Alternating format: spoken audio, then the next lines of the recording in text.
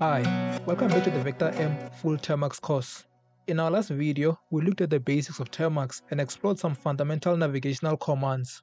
Today, we'll be taking it up a notch by diving into more advanced file management commands. Before we begin, please like the video, subscribe, and turn on the bell. Termux, as a Linux emulator for Android, adheres to a standard Linux file hierarchy. At the top of the hierarchy, the root directory contains critical system files and directories. You will need to root your phone to access this. Each user in Termux is designated a home directory. This is the starting point for each terminal session.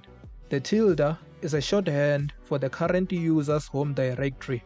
The absolute path to this is data/com.termux/files/home. This is located in your Android folder.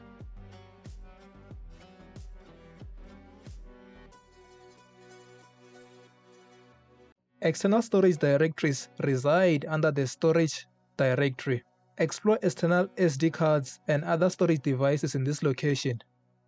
Understanding this structure is very important as we dive into file management because it allows you to know where you are. Now let's move into the storage directory using the cd command.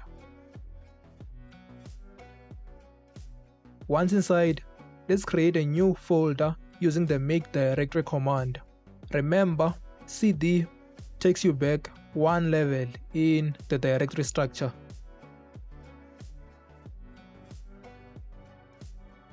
Creating files in Termux is easy. The touch command followed by file name does the trick. To create multiple files, just separate the file names with spaces.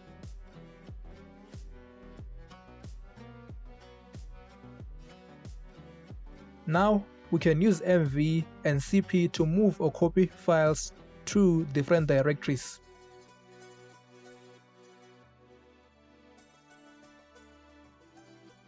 If you lose a file, you can use find followed by the file name to locate it.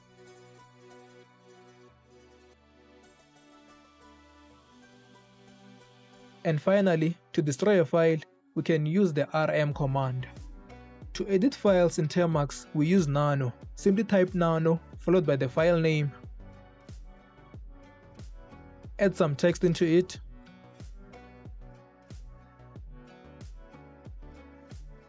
Hit Ctrl+X and then Y to save the file. To take a peek into the file's contents, use the cat command.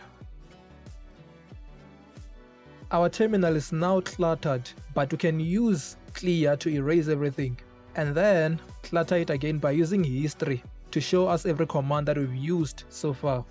The echo command lets you print messages to the screen.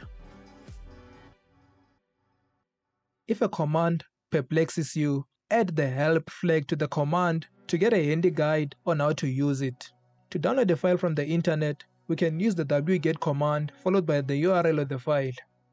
Cal displays the calendar. We can use this to look into the past or look into the future by specifying the month and the year. Speaking of the future, we will look at how to download packages in Termux in the next video. If you found this video helpful, don't forget to like, share, and subscribe.